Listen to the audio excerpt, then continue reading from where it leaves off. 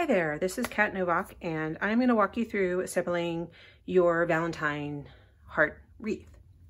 So I have tried to help out with using color coordinating pipe cleaners. I did not have two different shades of pink, so you'll need to alternate, one being the lighter pink and one being more the hot pink.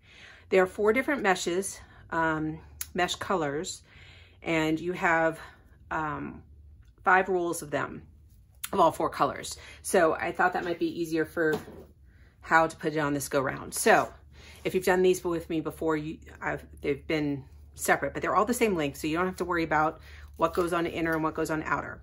So the way I do this is I pull out one of the meshes, I kind of roll down, roll in one of the edges, and I just scrunch and go to the other side and kind of roll in that edge. This way it kind of gets those ends, cut ends kind of tucked in. Then you can start anywhere on the wreath. So I'm gonna start here and work my way around. And all I'm gonna do is put in the middle of the pipe cleaner and I'm gonna pull tight and twist. That's it. So then I'm gonna grab my next color, which happens to be red. So that will tie into my red. And again, I'm gonna roll down those sides and scrunch it and pinch it in the middle. And you can kind of, if it ends up being lopsided, you can fix it just by moving it around in your hand. And then again, pinch, put in the center of your pipe cleaner, pull tight and twist. So now this pink is going to become my hot pink. So you'll just kind of want to remember that the hot pink in this case scenario is going to go after the red and before the white.